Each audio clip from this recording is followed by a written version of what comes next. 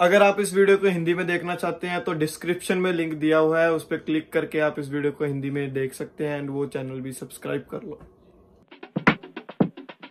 कोड़वा ते आज दी जेहड़ी अपनी वीडियो होएगी जी डोलिंगो टेस्ट दे बारे। कंसल्टेंट ने जेरे कोई फायदा हैगा या डोलिंगो टेस्ट 2011 चाहिए।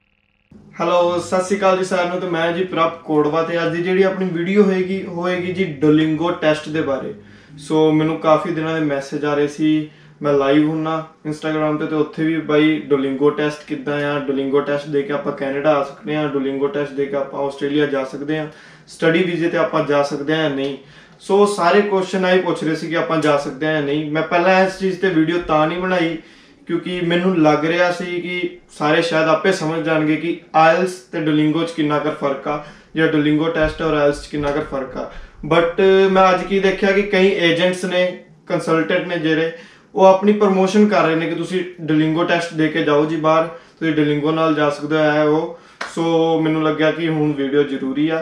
सो एजेंटां दे चक्करां च इदां ना पो, मैं सारा कुछ क्लीयर करना, पहला दसना डोलिंगो टेस्ट की आ, बाद मैं तुहानूं दसांगा कि डोलिंगो टेस्ट नाल आपां कैनेडा वगैरह आ सकने आ, आस्ट्रेलिया स्टडी बेस ते आपां आ सकते हैं, कोई फायदा हैगा या डोलिंगो टेस्ट दा या नहीं, या आयल्स के मुकाबले किद्दां दा है, PTE के मुकाबले किद्दां दा टेस्ट आ, टोफल के मुकाबले यह टेस्ट किद्दां दा है। सो डोलिंगो जी एक वैबसाइट है अमेरिका की, 2011 च आई सी है, तो इन्हों ने पहला स्टार्ट किया ही है इंग्लिश की, जिमें इंग्लिश ऑनलाइन टीचिंग वगैरह लैंदे ने इंग्लिश सीखने वास्ते। सो है हिंदी च भी है, कई लैंगुएज है इन्हों की वैबसाइट जितों आप मतलब याद कर सकते हैं, फ्री सर्विस है इन्हों की। सो हुण यह नहीं मैनू पता कदों का, बट इन्हों का डोलिंगो टेस्ट इन्होंने मतलब लियाए है जिस आप ऑनलाइन टेस्ट दे सकते हैं, जिदा कि जिवें आयल्स वगैरह होंदा। आयल्स हुण की होंदा, आयल्स एक टेस्ट है जिहड़ा दसदा है कि साडी इंग्लिश किद्दां दी है। टोफल एक टेस्ट है जिहड़ा दसदा है किसी इंस्टीट्यूट नूं या फिर जिथे आपां जॉब लगन लगे किते भी आपां PR होना मान लो कैनेडा, तो आयल्स के थ्रू वो चैक करते हैं कि साडी इंग्लिश किद्दां दी है। सो ऐदां ही अपना टेस्ट लियाए डोलिंगो टेस्ट, जिस कि इंग्लिश का पता चल जाए कि यह बंदे दी इंग्लिश किद्दां दी है। सो हुण डोलिंगो टेस्ट किद्दां हुंदा जी। डोलिंगो टेस्ट आपां इन्हां दी वैबसाइट ते जाना, पहला जाके आपां इन्हां दी वैबसाइट ते जाके करना जी लॉगिन, अपनी ID वगैरह बनानी है, इत्थे आ जाऊगा स्क्रीन ते कि किद्दां जाके आपां ID वगैरह बनानी है। उत्थे जाके ID बना ली, ठीक है, अपना पासवर्ड करता, ईमेल वगैरह पा के। सो उहदे बाद हुण इन्हां दे प्रैक्टिस टेस्ट ने, जिहड़े प्रैक्टिस टेस्ट ने वो तो फ्री ने, वो तुसीं करदे रहो। सो फिर एक टेस्ट आ जिहड़ा डोलिंगो टेस्ट जिन्हों आपां कह रहे हैं मेन, हुण उहदे चार्जिस ने $49, ठीक है, जो कि आदी वैबसाइट ते दस रहा। सो $49 ने जिहड़े उहने USD मतलब US डॉलर्स, ते हुण अगर आपां $70 भी ला के चलदे हैं रेट, ते 49 × 70 जानी कि कोई $3500 रुपये का यह टेस्ट आ ऑनलाइन देना आपां। सो हुण इहदी वैबसाइट की कहंदी आ, वैबसाइट ते अगर जाने आ तो वो कहते हैं कि आप जो टेस्ट दे रहे हैं ना तो आप फोन यूज़ कर सकते हैं, ना कुछ भी यूज़ नहीं कर सकते, मूवमेंट नहीं कर सकते, कोई भी साडे कमरे च आना नहीं चाहिए या बाहर नहीं जाना चाहिए। सो यह वैबसाइट का कहना है, बाकी थोनों साडा पता ही है किते भी आप मतलब अगर कोई ऑनलाइन टेस्ट हो रहा हो चीटिंग हो ही सकती है। सो मतलब यह कहते हैं कि इदा करके यह टेस्ट है। हुण इह क्वेश्चन किस टाइप्स के ने तुसीं अपने आप डिफरेंस समझ दोगे आयल्स ते इहदे च। आयल्स की हुंदा 4 मॉड्यूल होंदे आ, लिसनिंग अलग होंदी है, स्पीकिंग अलग होंदी है, फिर राइटिंग रीडिंग सारे अलग अलग मॉड्यूल आ, जिहदे च स्पीकिंग साडी एक अलग डे नूं हुंदी है, जिहड़ा बंदा सामने बैठ के साडी स्पीकिंग लैंदा है। हुण इहदे च की है, इह च क्वेश्चन आउणगे तुहानूं इदां दे जिद्दां कि यह क्वेश्चन आ जाएगा स्क्रीन ते तुहाडे, select the real English words in this list, ठीक है, आ लिखिया होया थल्ले ऑप्शन दिते हुए आ कि तुसीं इन्हां चों कोई भी सिलेक्ट कर लो। तुसीं आपे मतलब इहदा स्टैंडर्ड जिहा देख लोगे कि डोलिंगो टेस्ट का स्टैंडर्ड की आ, तो थोनों समझ आ जाएगा कि कैनेडा एक्सैप्ट करेगा यह चीज़ या नहीं।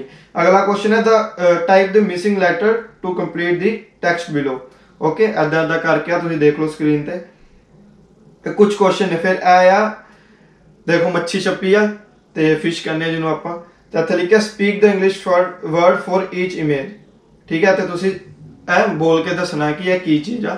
सो आया हुण यह सारा मैं तुहानूं दसदा डोलिंगो टेस्ट के बारे कि डोलिंगो टेस्ट किद्दां आया, की चीज़ आ, सारा कुछ दसता। ओके, सो हुण आपां गल कर लैंदे कि अगर आप आ रहे हैं ਕੈਨੇਡਾ ਜਾਂ ਆਸਟ੍ਰੇਲੀਆ ਜੈਸੀ ਕੰਟਰੀ 'ਚ ਸਟੱਡੀ ਲਈ ਤੇ ਡੋਲਿੰਗੋ ਟੈਸਟ ਹੈ ਐਪਲੀਕੇਬਲ ਜਾਂ ਨਹੀਂ।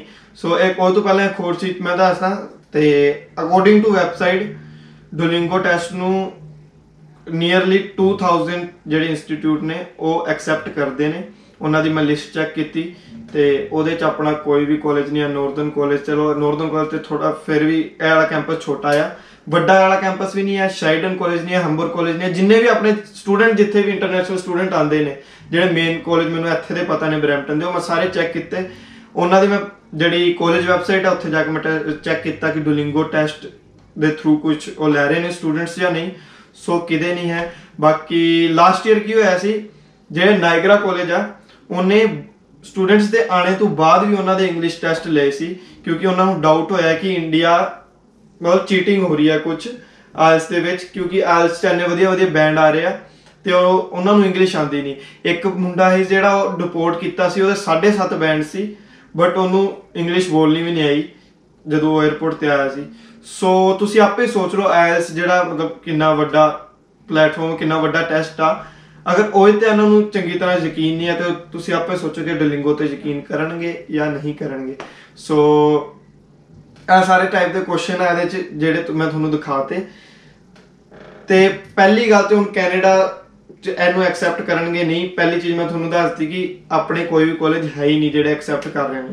ਹੁਣ ਮੰਨ ਲੈਂਦੇ ਆ ਕੁਝ ਕਾਲਜ ਜਾਂ ਯੂਨੀਵਰਸਿਟੀਜ਼ ਹੋਣਗੇ ਜਿਹੜੇ ਇਹਨੂੰ ਐਕਸੈਪਟ ਕਰ ਲੈਣਗੇ, ਨਹੀਂ ਮੋਸਟਲੀ ਯੂਨੀਵਰਸਿਟੀਜ਼ ਹੀ ਹੋਣਗੀਆਂ ਜਿਹੜੀ ਵੱਡੀਆਂ ਨੇ ਜਿਹੜੀ ਮੇ ਵੀ ਇਹਨੂੰ ਐਕਸੈਪਟ ਕਰ ਲੈਣ। ਤੇ ਮੈਨੂੰ ਕੀ ਲੱਗਦਾ, ਕਿਉਂਕਿ ਅਗਰ ਆਪਾਂ ਉਹਦੇ ਤੇ ਜਾਂਦੇ ਆ CRC ਦੀ ਵੈਬਸਾਈਟ ਤੇ, ਤਾਂ ਉੱਥੇ ਉਹਨਾਂ ਨੇ ਇਸ ਟਾਈਮ ਤੇ ਆਇਲਸ, ਠੀਕ ਹੈ, ਟੋਫਲ ਤੇ ਜਿਹੜੀ ਆਪਣੀ PTE ਦਾ ਹੀ ਲਿਖਿਆ ਹੋਇਆ, ਕੋਈ ਹੋਰ ਟੈਸਟ ਉਹਨਾਂ ਨੇ ਐਡ ਨਹੀਂ ਕੀਤਾ। ਮੈਨੂੰ ਨਹੀਂ ਲੱਗਦਾ ਕਿ ਵੀਜ਼ਾ ਦੇਣਗੇ ਡੋਲਿੰਗੋ ਤੇ, ਜਿੱਥੇ ਤੱਕ ਮੇਰਾ ਆਈਡੀਆ। ਬਾਕੀ ਕਾਲਜ ਯੂਨੀਵਰਸਿਟੀ ਅਗਰ ਐਕਸੈਪਟ ਕਰ ਲੈਂਦੀ ਹੈ ਤੁਹਾਨੂੰ ਤੇ ਮੇ ਵੀ ਦੇ ਵੀ ਦੇਣ। SDS ਦੇ ਜਿਹੜੇ ਰੂਲਸ ਦੇ ਅਕੋਰਡਿੰਗ ਉੱਥੇ ਮੈਂ ਕਿਤੇ ਨਹੀਂ ਦੇਖਿਆ ਕਿ ਉਹ ਐਕਸੈਪਟ ਕਰ ਰਿਹਾ ਡੋਲਿੰਗੋ ਨੂੰ।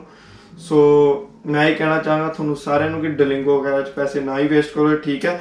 ਅਗਰ ਤੁਸੀਂ ਆਪਣੀ ਮਨ ਦੀ ਤਸੱਲੀ ਵਾਸਤੇ ਦੇਣਾ ਕਿ ਮੈਂ ਦੇਖ ਲਾਂ ਕਿੱਦਾਂ ਹੁੰਦਾ ਤਾਂ ਦੇ ਲਓ, ਤੁਹਾਡੀ ਮਰਜ਼ੀ ਹੈ। ਅਗਰ ਪੈਸਾ ਵਾਧੂ $3500 ਲਾ ਦਿਓ।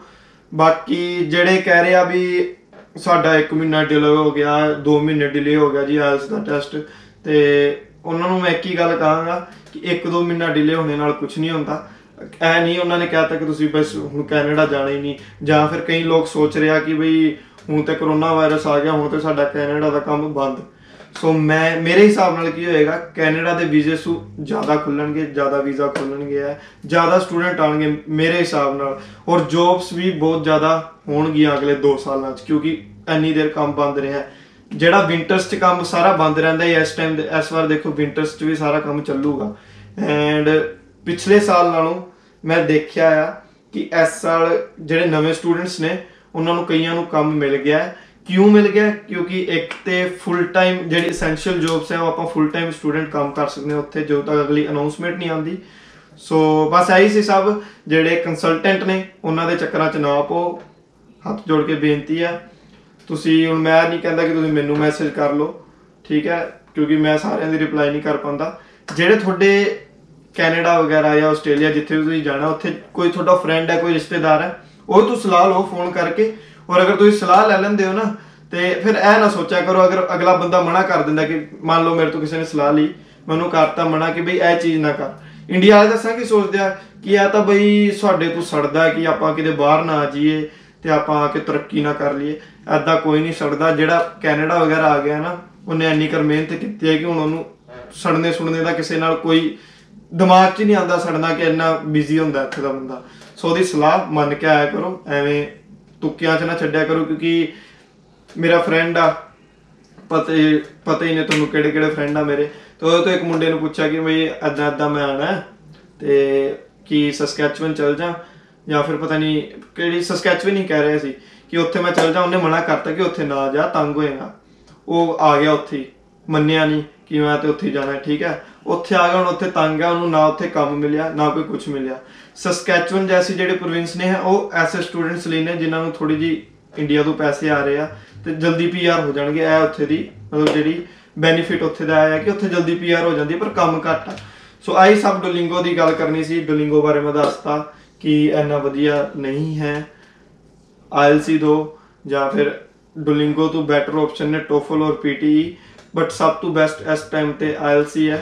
ते वो तुसी किसी तो भी दे लो, IDP या British council, both are same, ते कोई चक्कर नहीं होगा।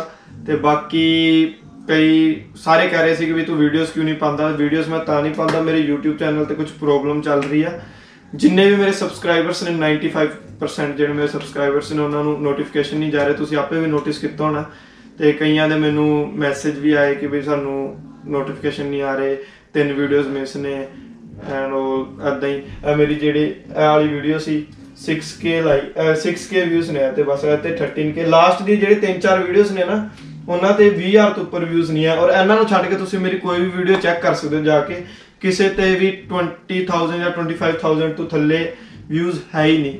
और मेरे सबसक्राइबर्स भी हुण वधे आ। फिर मैं चीज़ चैक की अपने उत्थे जाके, ते मैनू की मिलिया कि आपां जिहड़े सबसक्राइब करने आ बैल नोटिफिकेशन किसी का भी ऑन नहीं हो रहा, जिन्हां ने किया सी उन्हां दे बंद हो गए।